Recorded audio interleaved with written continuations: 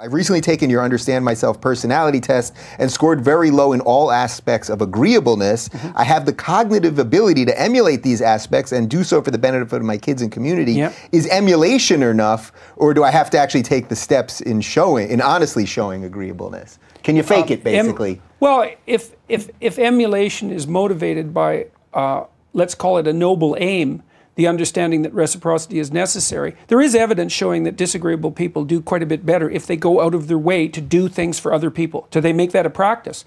And the thing is if you're an introvert, you have to become a conscious extrovert, right? If you're disagreeable, you have to become consciously agreeable. You can do it, and emulation is the first step to incorporating it, I would say.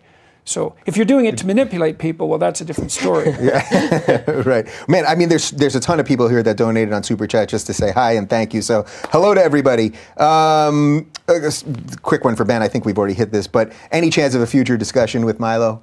No.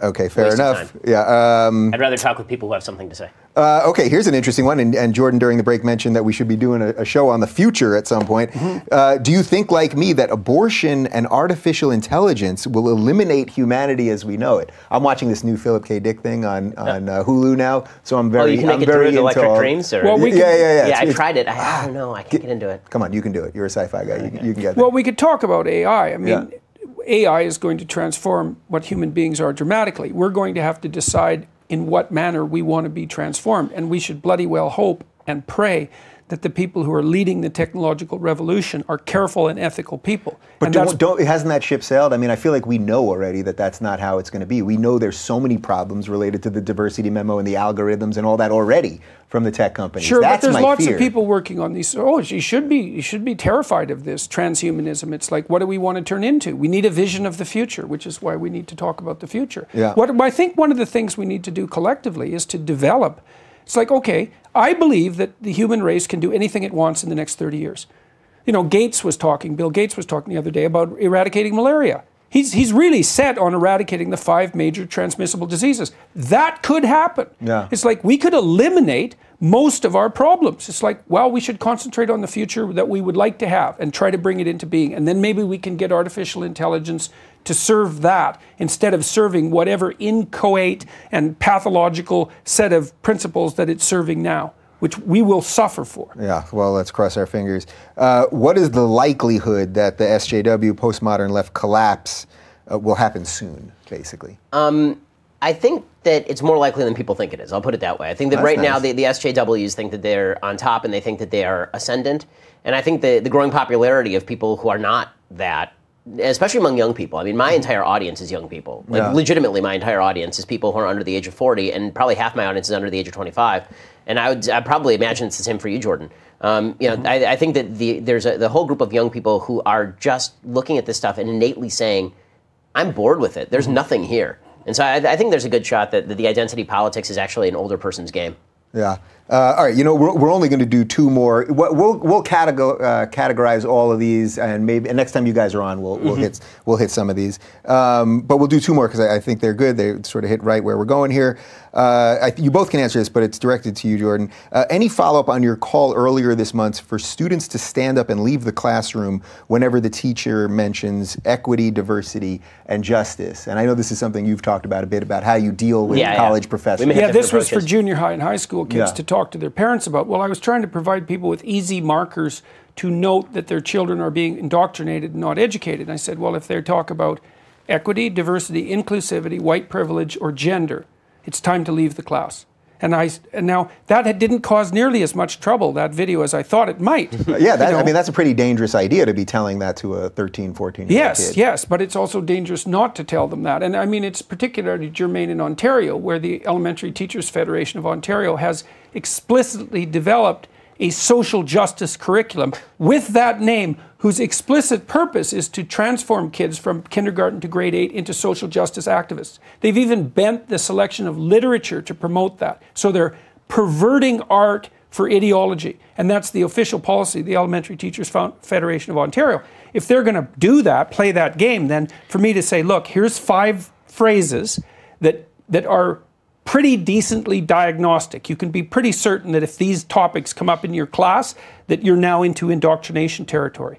yeah, I think people should walk. What's the risk, though, of saying that to a kid that may come home and the parents may not even understand these issues enough to defend them? Risk everywhere, man. It's the risk of going along with it. There's the risk of standing up against it. And I believe, and that's why I've been doing what I've been doing, is that I believe that the risk of stating that this is dangerous and should stop is way less than the risk of going along with it.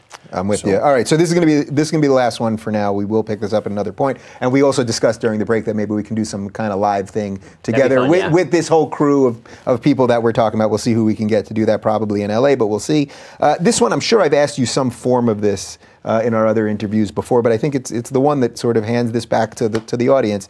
For both of you, for some time now, I've wanted to start doing something to protect liberty and Western values, et cetera, but I have no idea where to start. What's the most useful thing I can do to start as an average person? I mean, I think that my answer to this is sort of the same answer as to what you should just do in life generally. Find something that you're good at, find something you like to do, and find something that's useful.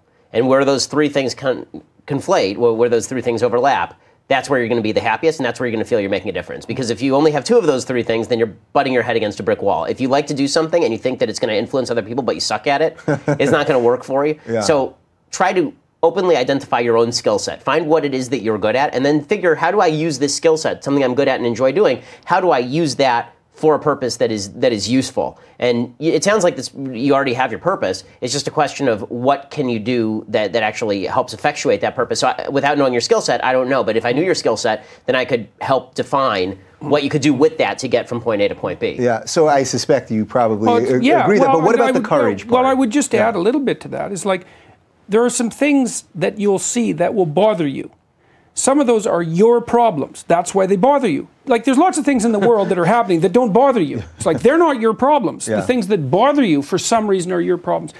Find something that bothers you, that you could fix, that you could start fixing, and start fixing it. That's it. And you know, you should do it competently. Do it in a domain where you're competent. Do it in a domain where you're interested. But there are things that you'll see around you that you think could be set right, that you could set right. It's like, go for it. You'll get good at it, and then you'll set bigger and bigger things right. That's where to start. Start small. You won't end small. I mean, I can tell you in the most intimate way, as you guys are now in my house, in my studio that we built, that's funded by the people that are watching this. I just had an idea, and I started talking about it. I started a YouTube channel that literally everyone watching this can do. I mean, look at the three of us. We all started putting stuff out there, going, "Is this going to work?" None of us were greenlit. I've never been greenlit or had any respect from the industry altogether. Listen, guys, it was a pleasure. We're gonna let you. What do you do before a show? You can take a nap, maybe? Or? I'm definitely going to take a nap. Yeah, you don't take naps. Does Ben Shapiro take naps? I take naps, yeah. You take naps? Yeah, I have two kids. They're both under, I mean, one just turned 4. Yes, I take naps. Fair enough. All right, fair enough. Right. It's been a pleasure, guys. We'll figure out some ways to expand this to the wider group and do some live events and everything else. Sounds great. And we'll keep this conversation going.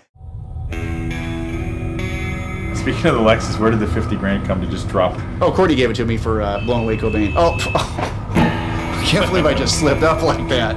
Oh, God. And here's the greatest thing. I'll never be tried or convicted for the murders of Kurt Cobain or El Duce. Never. But I told Alan, my friend, who...